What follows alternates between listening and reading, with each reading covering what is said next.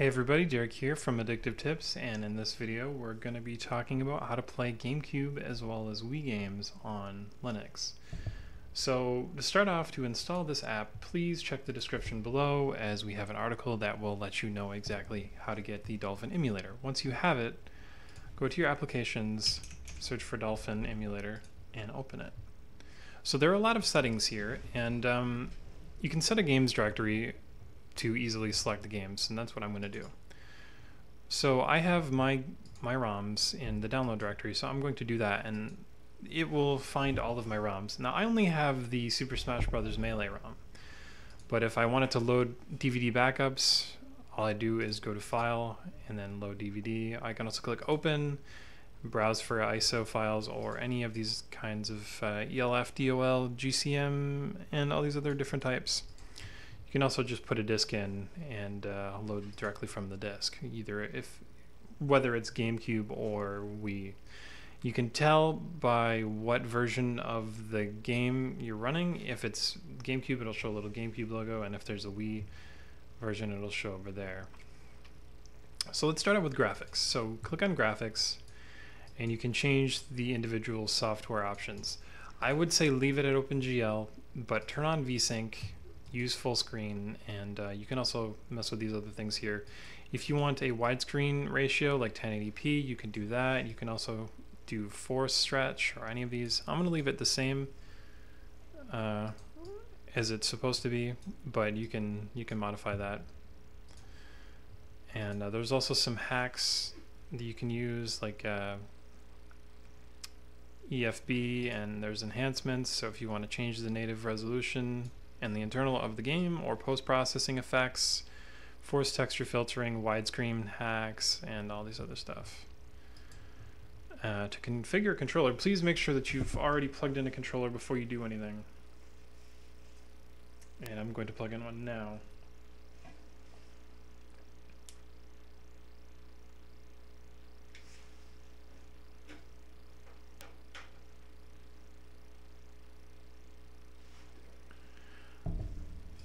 Just click controller and then click configure, and then you'll need to select the individual controllers, and all you got to do is go through and click A and then assign. I'm going to leave mine as the default because I'm actually having problems with my controller right now, but the concept is like this. You go to the device, and if you want to leave it for keyboard and mouse input, you would leave it like this, but you can refresh the devices. You can go to virtual core pointer, which is like another device. Or if I had my 360 controller, if it was working, it would show up as joypad right here, and then you could assign keys. We cover how to assign keys more in the setup for the article, but I will assign it with my keyboard just so that we can still talk about this, despite the fact that my controller is not working and it's blinking weird. So to set up the D-pad, I would click over on the D-pad, and I'd go to, I want to click on it, and then I would go, and I have set the D-pad to up, down, left, and right on my arrow keys. And I can also set left and right to Shift L, and I can set the right to Shift R. I can do A, S, D, F, and C, and pretty much you can just go through and set up as much stuff as you want. Once you're done, you can click OK, and your controllers are set up. You can also go to the other configuration options here if you'd like to mess with that. But once you're ready to play, you just select the game and click the play button. Now the emulator will start up, and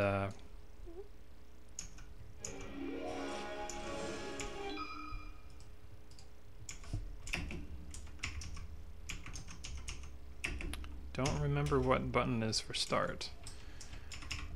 And we can just go through and start a game. And it's going to be a little awkward with the keyboard, but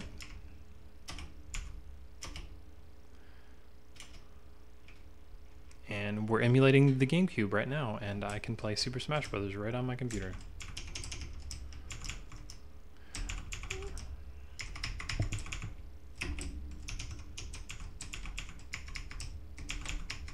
So guys, hope you learned how to run emulators for the Nintendo Wii and GameCube on Linux.